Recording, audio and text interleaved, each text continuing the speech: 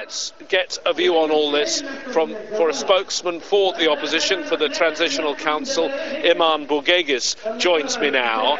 Large crowd here. I know you represent the council. We'll ask their views in a minute. But what's the view on the street here in Benghazi at the moment? Yeah, the street now, they are very worried about what happened to their brothers in Misrata, isn't it? And in Jdabia, of course, and other towns and cities in the West Bank.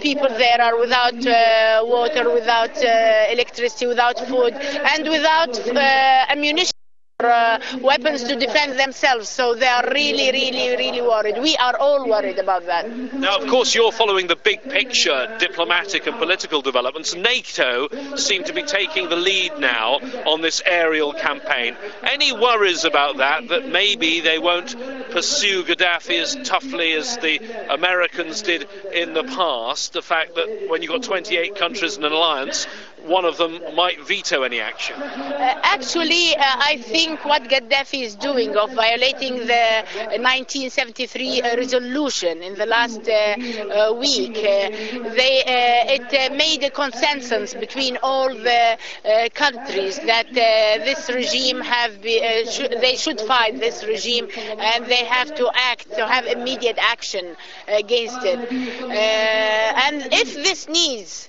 the coordination with NATO or with more countries, we will welcome that. What's our main concern is to protect the civilians and to remove the siege of the cities and to liberate our country. We welcome any action that will help us for that. But is that only the role of NATO? Because I spent a few hours in Jdabia 24 hours ago. I was there, and it was clear to me that you've got very brave young fighters, but they're really terribly disorganized. No command, no communication among them. Do your military need to get their act together now?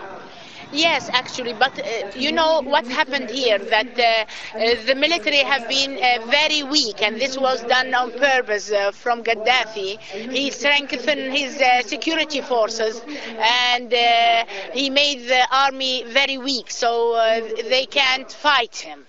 Yes, but you have a former Interior Minister, Abdel Fattah Yunus, supposed to be leading this. No sign of any leadership or command there on the ground. Are you happy with what leadership are doing? I know they are doing their best. If this is enough, we know the situation is very critical and very hard. Our army is in between the revolutionaries and fighting, and they are dying for us.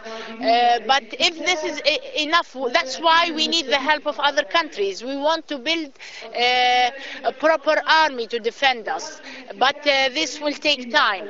So that's why we welcome any action from the international society, which we are part of it, to protect us. Iman Bughaigis, thank you very much for joining us here on Al Jazeera.